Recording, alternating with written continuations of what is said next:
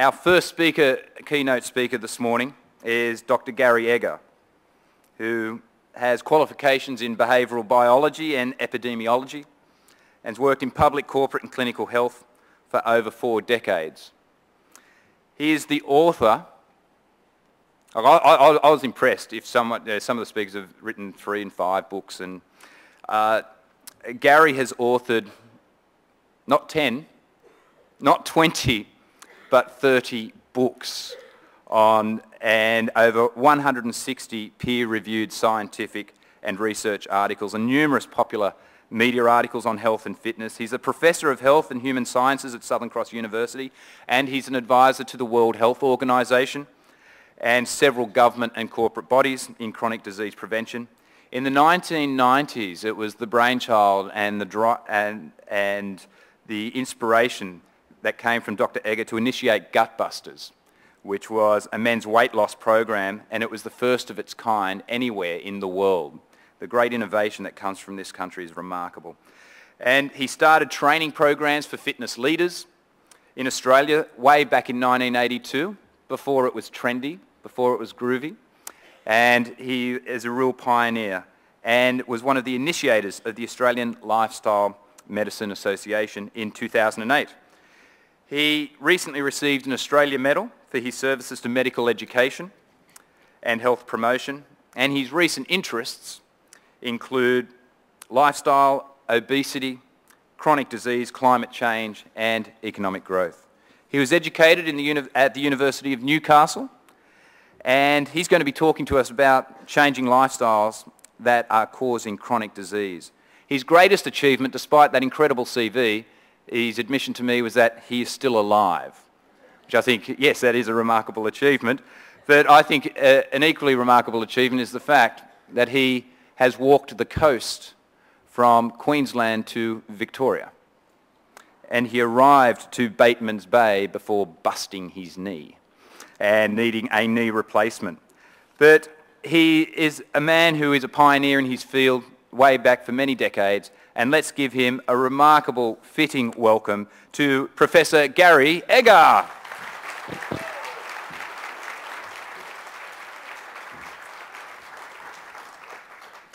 Thank you, Stuart. I noticed as a Novocastrian, he said that I was educated at Newcastle University. That was only one of 3 universities. There was University of Western Australia and Sydney University as well have to take some of the responsibility for my education. And I thank the planning committee of APNA for inviting me. I'm very honoured. I've always been a great supporter of practice nurses right since the early days. And I think you're still overworked and underpaid, and I'm trying to do as much about that as I possibly can. But I think the future for practice nurses is enormous. And as we'll see as we go along with this, I think in the area of lifestyle medicine, you've got a huge future and huge potential that needs to be added to. So I want to talk a little bit today, and I'll move through this reasonably quickly. Some of the concepts would require a lot more time, but I'll move as quickly as I can because in the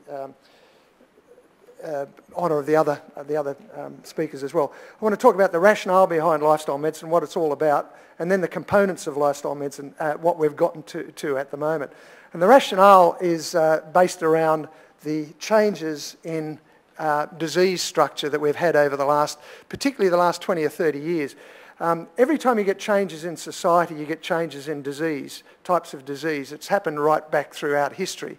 And of course, the biggest change in the last 200 years was the Industrial Revolution and now the Technological Revolution. With the Industrial Revolution, we got a decline in infectious diseases, as you can see with the red line there. You see there's a little tick at the end of that, and we don't know where that's going with the MERS and SARS and all the other infectious diseases that are coming up. But you'll see that with the advent of the technological revolution, which really began only in the 70s and 80s, we started to get this rise in chronic diseases. And where you get that crossover point is called the epidemiological transition, which happens as a country develops. And it's happening in China and India at the moment. It happened in Australia, the United States, the United Kingdom. Back in the late 1970s and early 1980s is where chronic disease has taken over from infectious diseases. And the best evidence of this is the rise in obesity. As Stuart pointed out, obesity has been one of my areas of interest over the last 20, 25 years. And you can see the huge rises, particularly in obesity, not just overweight and obesity, but in obesity from around about 1990 when it took off. I remember I wrote the first article on this. It was the cover story in the Bulletin in 1991. It was called The Apple and Pear Generation, where I could see this epidemic coming and trying to point out the problems that we're likely to have with that in the near future. We know that as a result of improvements in living standards that we are living longer, and Australia is one of the longest living communities in the world at the moment. The question is, are we living better? And you have to say, looking at those figures on obesity, that maybe we're not. We've also now got new figures to show that the increases in disability are greatest even in younger age groups greater than they were in previous years. So the indications are that we are living longer, but we're not necessarily living better. And that's our next big goal, is to try and learn to live better. And one of the problems with that, of course, is reducing chronic disease, which makes up about 70% of all appointments to primary care. They're the people that you're seeing all the time. And we can't deal with this like we dealt with infectious diseases. It's not something that you can just give somebody a pill to go away and hope that they get better, or that it will get better in time. Chronic diseases get worse in time, whereas infectious diseases typically get better over time.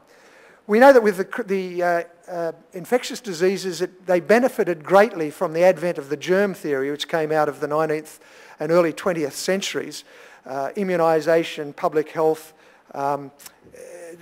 the range of factors that were attacking this monocausal focus, that is germs. Now, germs aren't all the same. There's a range of different microbiological organisms that fit under that category, germs.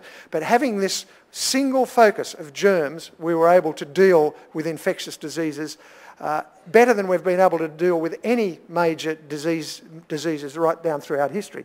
With chronic diseases, on the other hand, we still operate in silos. We have heart disease, we have cancers, we have respiratory problems, and we're still working with these in silos rather than having a single underlying cause.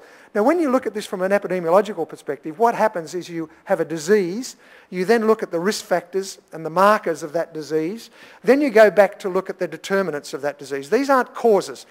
You can't talk about causes when you talk about chronic disease, because it's not something that you can take out of one person and inject into another, as was exemplified by Koch's postulates back in the 1890s, which was a demonstration of the cause of an infectious disease. That doesn't happen with chronic diseases. So we've only got determinants, but we've got proximal determinants, that is the immediate determinants. We've got medial determinants, which are the things that lead to the proximal determinants.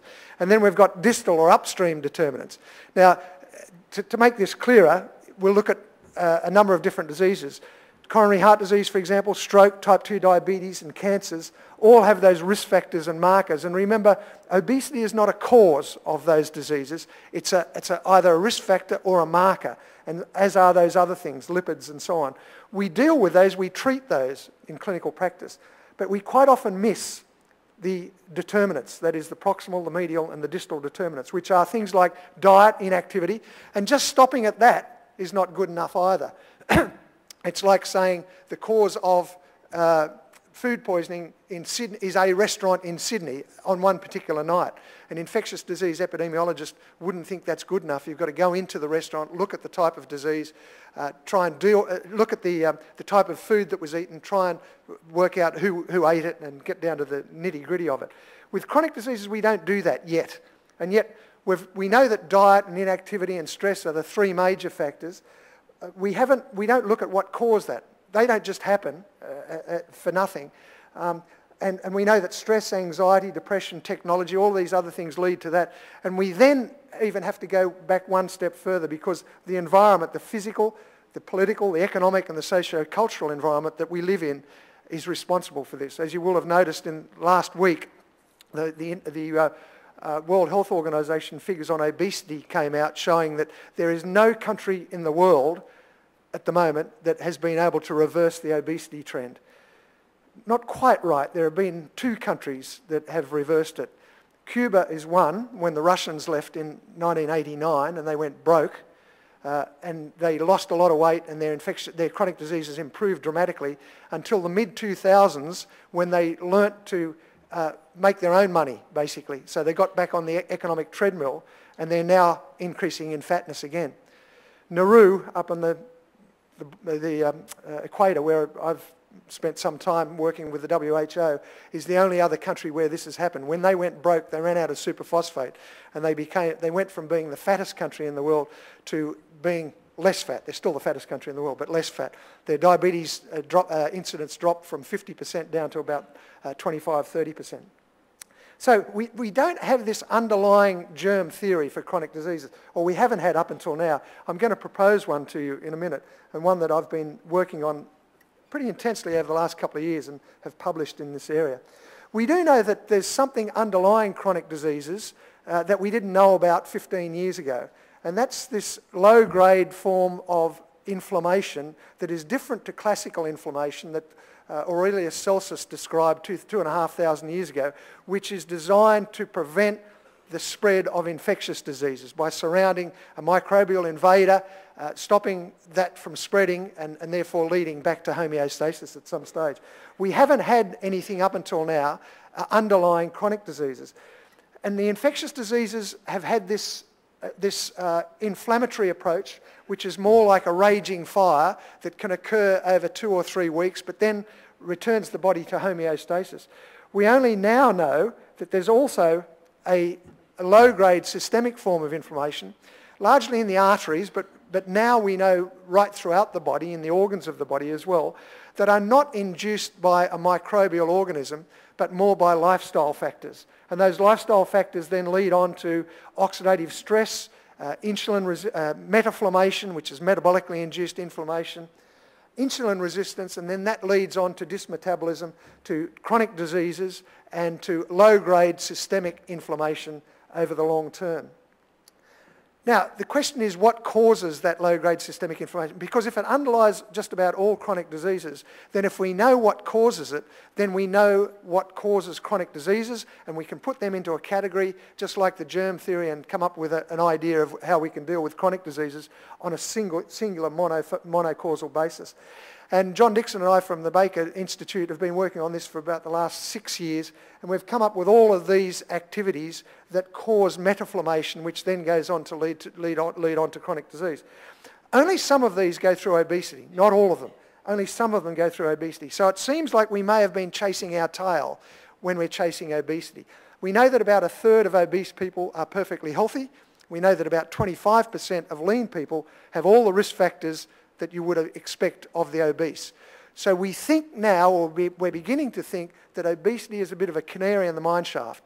It's telling us that something's going wrong in society rather than something's going wrong in the individual. And maybe it's not the obesity that's the issue. It's what causes obesity that we should be focusing on. And that's where this whole approach of lifestyle medicine comes out.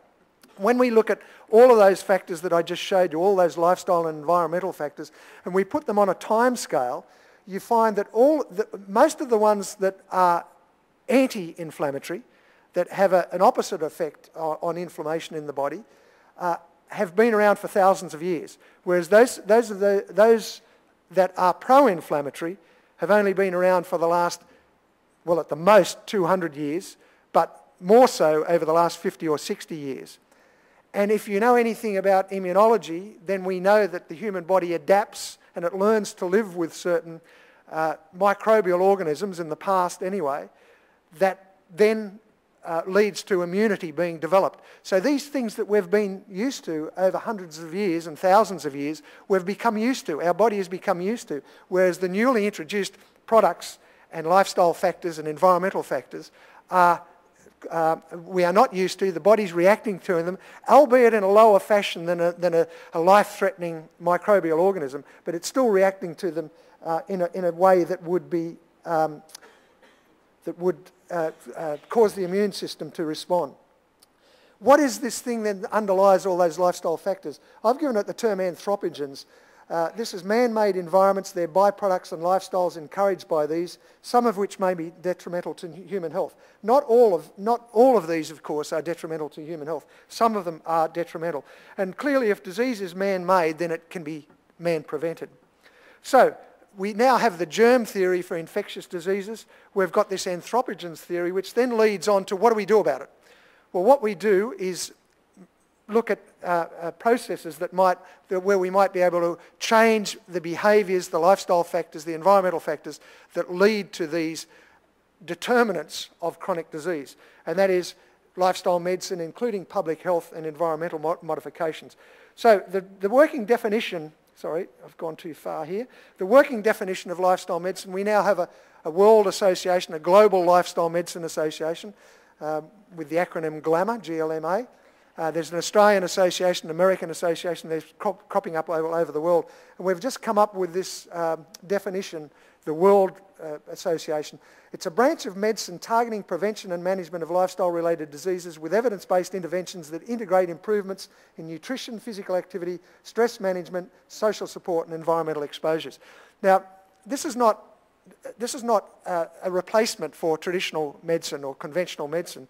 This is a branch of medicine, just like travel medicine is a branch or environmental medicine is a branch of medicine. So we're not suggesting that this is going to replace anything, but what we have to do then is to work out what are the components, how do we deal with this as a separate branch of lifestyle medicine so we better cope with chronic disease, which we're not doing very well at the moment. And that's not from lack of trying. It's just that it's such a difficult area to change the environment and the lifestyles that come from that environment. So I want to talk quickly about the content, the epidemiology, to show you that there's about 15 determinants of lifestyle medicine. And as any good epidemiologist, we've put this into an acronym, which you can remember. And then I'll talk a little bit about the processes of how you go about doing this. And I want to talk about different ways of modifying behaviour in individual patients, including processes in clinical practice, such as not just seeing a patient one-on-one in a clinical practice, but seeing them in what's called a shared medical appointment.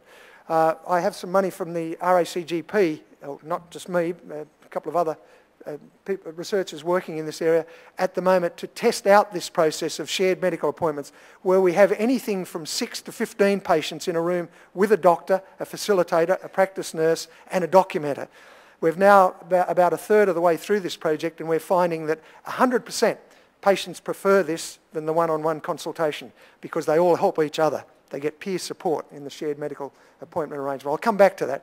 So first of all, the content and the science. What are the lifestyle and environmental determinants of chronic disease? And then I'll talk about the process or the art of how you do it in the short time that I've got left. So going back to this list of determinants of disease, again, we can put those into categories. Now, generally, we think that lifestyle determinants of disease are confined to nutrition, activity, and stress. And while they may be the penicillin, we call them, the penicillin of lifestyle medicine, because they are the key determinants of risk factors which then lead on to disease, they're certainly not alone. And if we consider these to be alone, we fall into this trap of victim blaming. It's the patient's fault, it's the patient's problem because their diet is not right, their activity is not right. And that's ignoring the larger environment that's driving them to do what they do. So there's a whole range of other factors. There's technology-induced pathology, which is another term that we've come up with, a new term. But it's basically, as I said, every change in society leads to changes in diseases.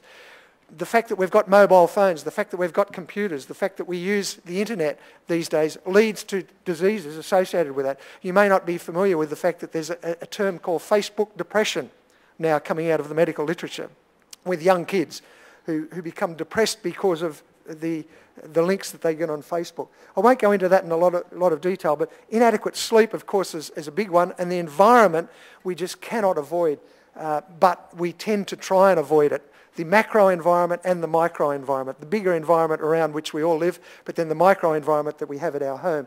And then you've got occupation. These drugs and alcohol are important, including iatrogenesis or medically induced diseases. Over and under exposure to light and sunlight and radiation.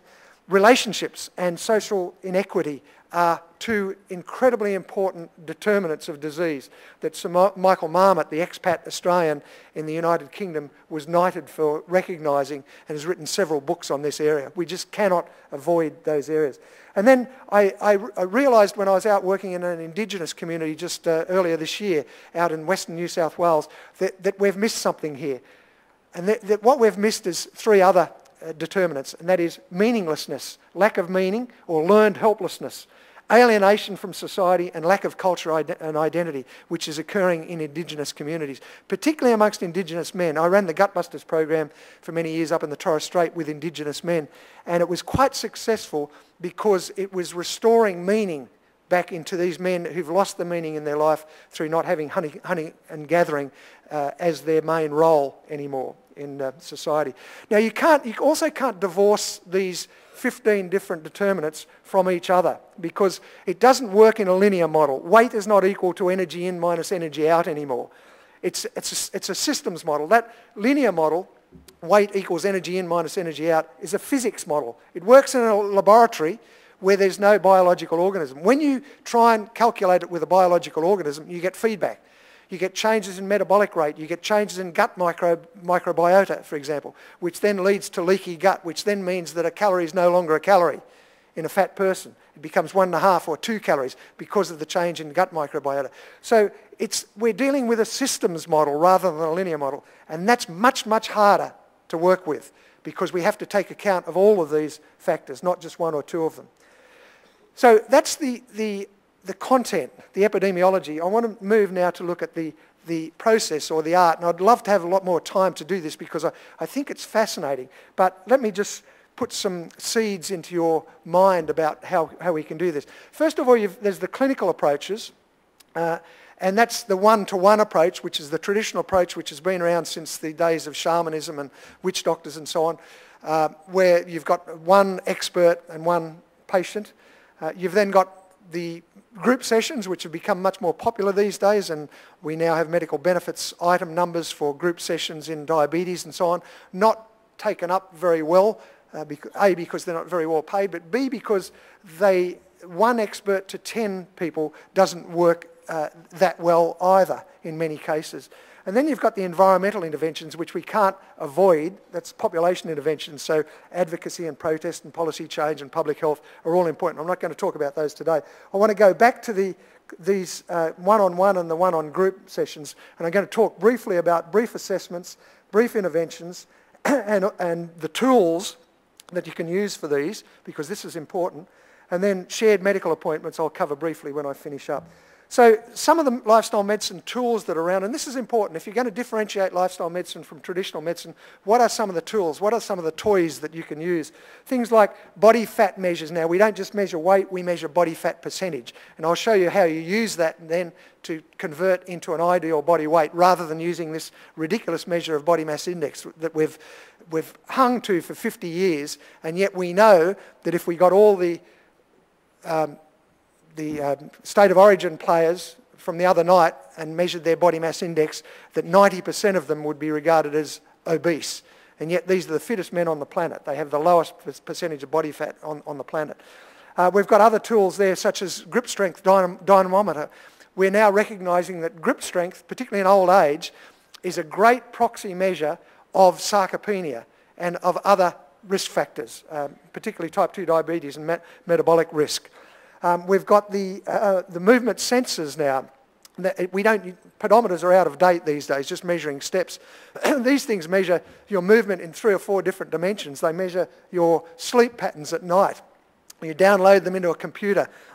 We're using technology now to deal with the problems that technology has created. Excuse me. And then you've got the things like the FlowWiz, which now means that you don't have to send a patient off for an overnight sleep study. You can do it in their own home. You get this from Sydney University. There's a whole range of these. I won't go into them all. Just quickly, this is the BC 601 BIA scales from Tanita.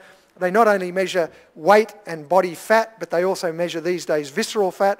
They measure the fat in each limb and the muscle in each limb. They measure total body water and so on, so that you can measure, as I have at the moment. I've just recently had the misfortune to have a knee replacement because of what Stuart said. I got to Bateman's Bay and the knee gave out. I've had to replace it about 9 weeks ago. And I can measure with the BC 601 scales that I've got the improvement in my quadriceps muscle as I work the quadriceps muscle to get them back into action. So I know that the body fat in that muscle, in that leg, was higher than in the other leg to start off with, but now I'm regaining muscle and that body fat is going down. So these are very useful tools. Probably most useful for something like this. This is measuring ideal weight using body fat percentage. Again, I won't go into this in detail, but let's say if you've got Bill Bloggs who's 100 kilograms and he's 35% fat, which gives him a BMI of 32.7%. His ideal BMI, which is the top of the ideal level, would be 24, which if you did the calculation, which is hard enough to do anyway, is 73.4 kilograms. Now, I've worked with Gutbusters men who are 150, 180 kilograms. I worked with the King of Tonga, who was 230 kilograms. To suggest that he get back to 73.4 kilograms is just a joke. So we have to come up with something different. And this is the little formula that you can do this with. And again, I don't have time to go into this in detail.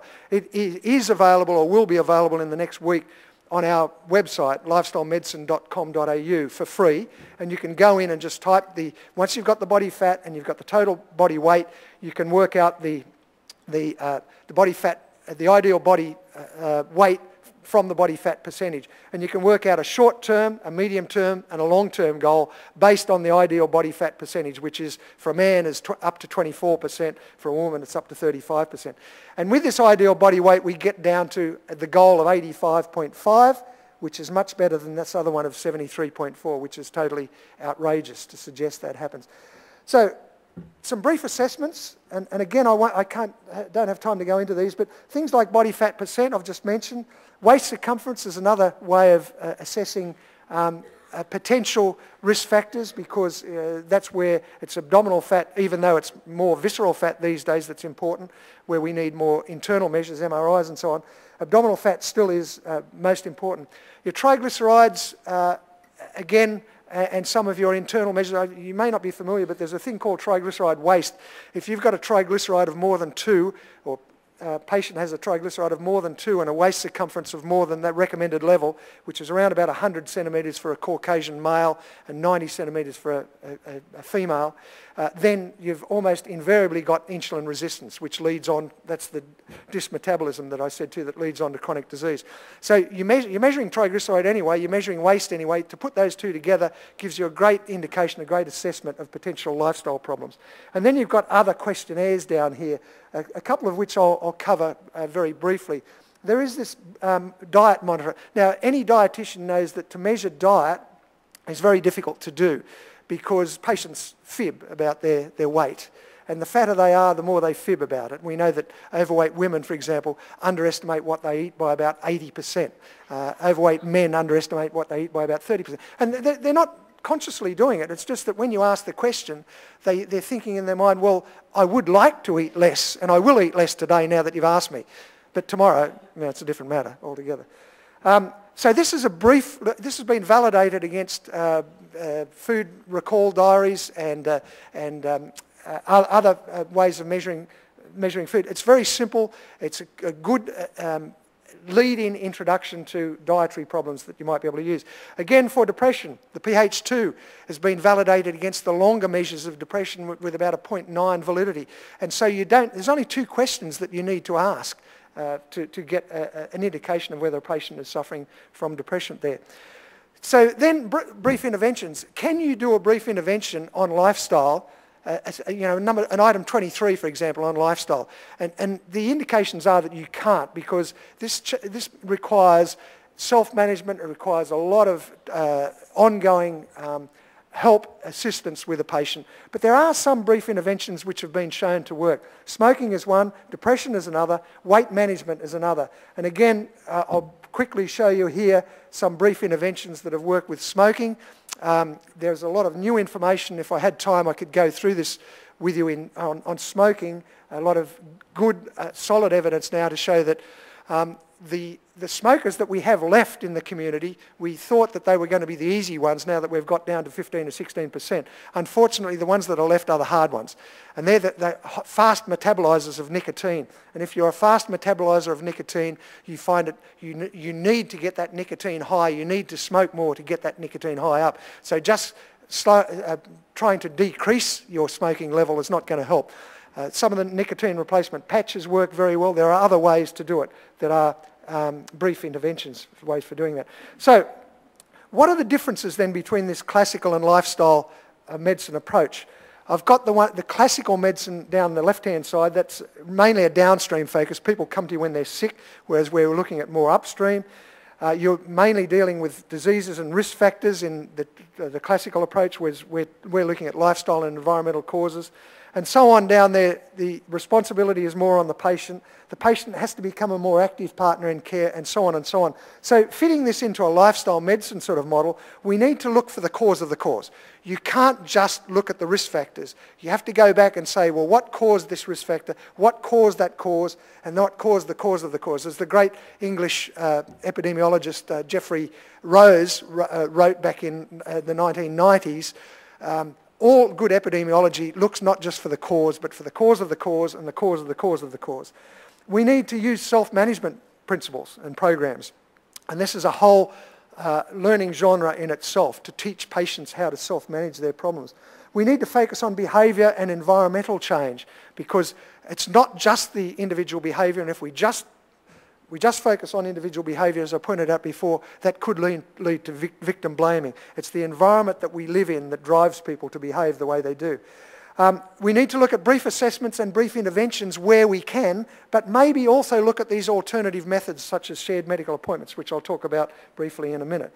And then finally, team care. And we've got that now with our team care arrangements and potentially with the shared medical appointments. Sorry, not finally. Using lifestyle medicine tools to motivate. I've found through the clinical work that I've done, which I don't do anymore, back in the body fat scales are tremendous for motivating the patient. You have to use them with a skilled eye, because sometimes they can be invalid according to what the patient's been doing just before being weighed, and they should be used at the same time of the day. But they are great motivating tools, because weight is a terribly demotivating tool. You can actually go on a good weight loss program and increase your body weight whilst you decrease your body fat, particularly in the early weeks. And that's terribly demotivating for any patient. There's a number of different processes. The psychologists tend to fall back on cognitive behaviour therapy, which I don't find very useful. I was originally trained in psychology, and I'm still a registered psychologist. I don't find that very useful. There's a lot of principles that I've learnt through social marketing that advertisers use that you can use in clinical practice. And here are 3 books that, there's a lot of rubbish out there too, but here are 3 books of which are really the Bible for this area. And some of these principles, 7 principles of influence, that come out of this book by Robert Cialdini, the head of psychology at Chicago University. And just 7 principles that advertisers use all the time. It's the Bible. There's one principle called perceptual contrast. I won't go into the others, but if I've got time, Stuart, I've got 5. Okay, I'll just read you an example of perceptual contrast. It's a letter from a girl who's at college to her mother and father. Dear Mother and Dad, since I left for college, I've been remiss in writing, and I'm sorry for my thoughtlessness in not having written before. I will bring you up to date now, but before you read on, please sit down. You're not to read any further unless you're sitting down, okay? Well then, I'm getting along pretty well now. The skull fracture and the concussion I got when I jumped out of the window of my dormitory when it caught on fire shortly after my arrival here is pretty well healed now. I only spent 2 weeks in the hospital, and now I can see almost normally, and I only get those sick headaches once a day. Fortunately, the fire in the dormitory and my jump was witnessed by an attendant at the gas station near the dorm, and he was the one who called the fire department and the ambulance.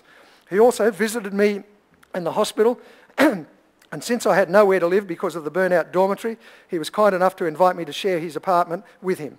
It's really a basement room, but it's kind of cute. He's a very fine boy and we've fallen deeply in love and are planning to get married. We haven't got the exact date yet, but it'll be before my pregnancy begins to show.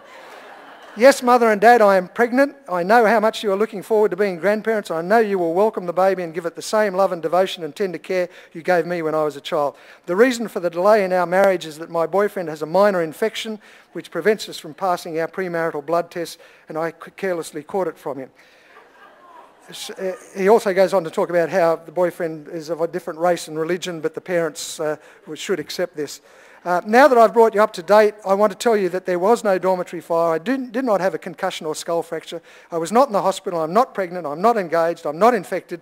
And there is no boyfriend. However, I'm getting a D in American history and an F in chemistry. And I want you to see those marks in their proper perspective.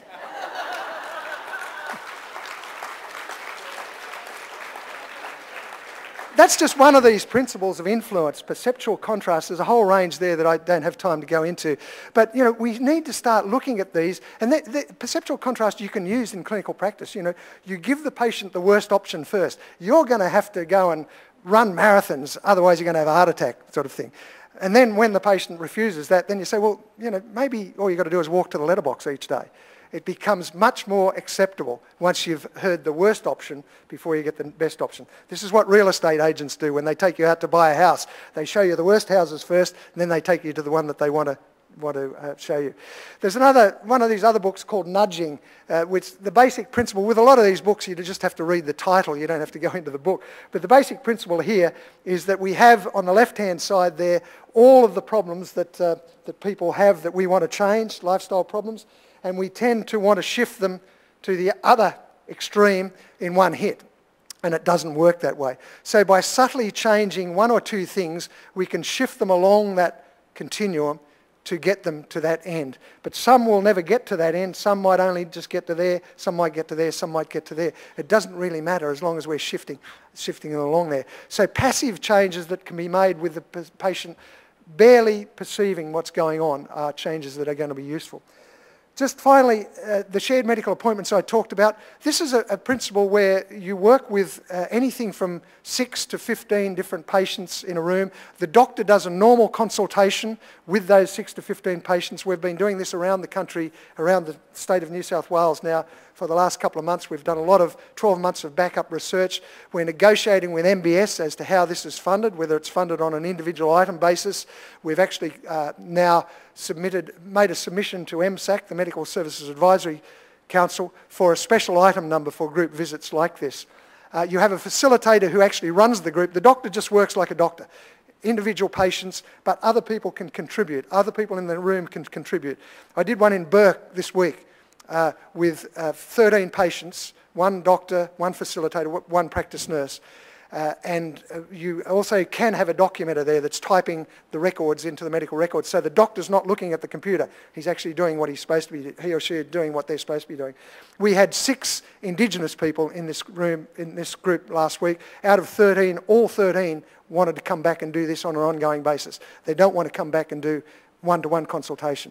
And the doctor said that this is great because I don't have to repeat the same thing over and over, as you are as nurses to patients, which bores the hell out of you after a while. So it's a whole new process. Watch this space. There are a couple of articles we've done. The Australian Family Physician has published these articles. There's now one in with British Medical Journal on this. It's a practice that has been going on in America for a while, but our system is quite different, and we're using it here for chronic disease and particularly for type 2 diabetes. And I'll just finish up by mentioning, for anybody who is interested, there is an Australian Lifestyle Medicine Association. We do run a postgraduate certificate, diploma and masters in lifestyle medicine through Southern Cross University. It's all done online if anybody's interested. There are individual units like self-management in lifestyle medicine, introduction to lifestyle medicine, mood states in lifestyle medicine, and so on. And you can find details of that at the website there. Thank you very much.